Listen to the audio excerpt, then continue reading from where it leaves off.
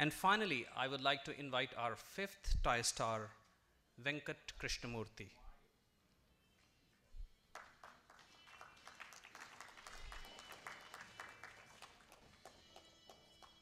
Venkat will share his colorful entrepreneurial journey. Thank you, Shekhar. I have a couple of slides, actually. All right, so I'm not going to give you any advice. I don't know that I'm qualified to do that. I'll just tell you about what I did. So it starts with this movie, The Mask. I was a 20-year-old PhD student at Stanford. I ran into an animator I was looking for something fun to do. And I ran into this guy who was working on this movie, The Mask, and I was fascinated by what he was doing. He was creating a 3D model. And he said that that mask would take him about 4 weeks to make in 3D. And he had the physical mask sitting right next to him, and he was working on the computer. It was very laborious, and I said, that's ridiculous. I know how to do that in a couple of hours. And so I did. I wrote some code, and I devised a system, laser scanning software, millions of lines of code. But at the end of it, it was a phenomenal system, and in fact, it did succeed in converting those models in a couple of hours. So it was quite a revolution. Some guys at Industrial Light and Magic found me, and they said, hey, we want to buy that system. So I said, okay, well, how about X dollars, and you can have it. They said, okay. So it's my first experience. I was just a geeky student. I had no idea how to do commercial transactions. And I probably charged too little.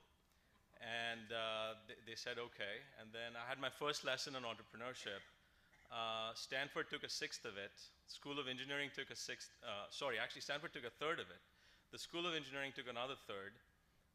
My advisor took a sixth, and I got 1/6 of it. But it was a good experience. It was a very good experience. I kind of figured out, that whole issue of what happens when you start slicing and dicing things. It was subsequently used for things like X-Men. It was used for all kinds of movies all over the place. And I ended up getting an Academy Award in 2001, many years later, as a result of the work. So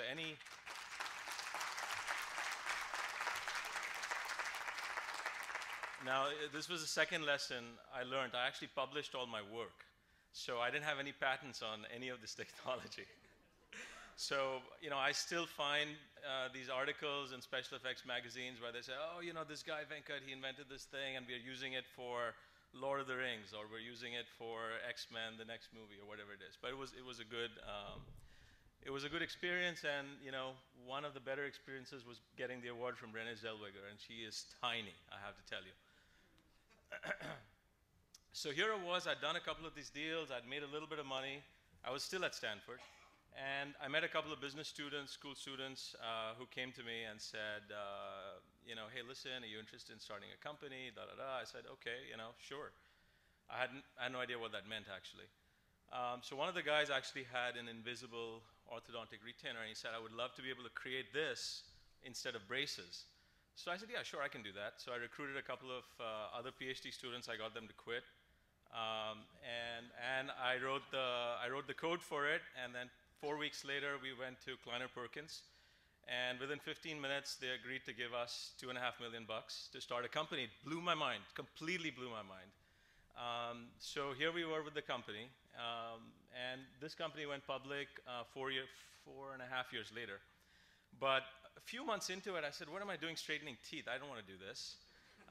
So I vested 1/4 of my equity, and then I really started my next company, which was really something I was very passionate about, which is fast cars. And I was very fascinated by sort of the design process of these fast cars. And I'd encountered these designers at Porsche and these designers at Honda and so on and so forth. And I helped them. I designed sort of this CAD/CAM package that would help them design these exquisite organic shapes. And if you look at all the new Porsches and the Mercedes SLKs and all of these fast cars, all of these use my technology now to design those cars. This company was called Paraform, and this guy Michael Lewis, who wrote The Big Short, He had just come into the Valley at the time, and he was completely fascinated by the story of this company. And I was in an incubator. That's that skinny guy over there. That's me in the middle. And we got on the cover of the New York Times Magazine, which led us to get our funding and all of this good stuff. So that company was going pretty well, but it was one of these companies where we were ramping revenue, but it just didn't seem like it would ever break out and go public. And I met this guy in Belgium who was running a company called Metris, and he had a hardware company. And I had lunch with him at a fantastic restaurant in Belgium, and we sort of talked strategy, and we decided that the best path forward was to merge the companies to be able to sell an entire suite of products for end-to-end design to manufacturing to auto companies. So we would become the measurement and design company for these automotive companies. So it was a big idea, but it worked actually. So we merged the companies. We created the software, the hardware. We bought a couple of the hardware companies, and that company went public a few years later, and then it eventually got bought by Nikon. But then, as usual, I sort of, well, okay, let me stop there. Not as usual. I had my first child, and we were still in California, and it's a big change in your life. You start thinking about things very differently, and I was getting bored as well. I said, okay, time for another one, and then my wife got pregnant again. And I was like, well, okay, well, yeah, that's okay. I can still do another company. And then we found out, that's my wife, and that's my eldest son, Nikhil. We found out that she was actually pregnant with triplets, natural triplets. It is not in our family or anything of that sort. And at the same exact time, a friend of mine called Sanjay Sarma, who's a professor at MIT, called me up and said, hey, dude, I'm starting this company here called Oath Systems, and we're going to get some good funding, and it's in the enterprise software space, data, you love this stuff. And I talked to my wife. We made the decision literally in a couple of hours, because we found out, as I was talking to him, we found out we had triplets, so it must have been fate. And we'd always wanted to enjoy New England winters. We'd heard a lot about them. So we said, let's do this.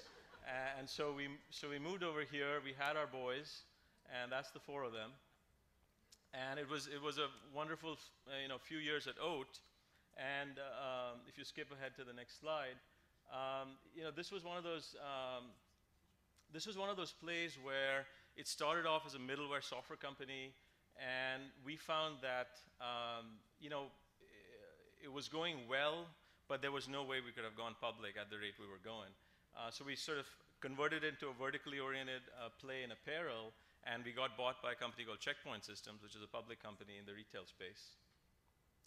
And then Checkpoint offered me the job of the chief technology officer, overlooking all of their products, everything from video analytics to data to innovative uses of sensors and so on and so forth.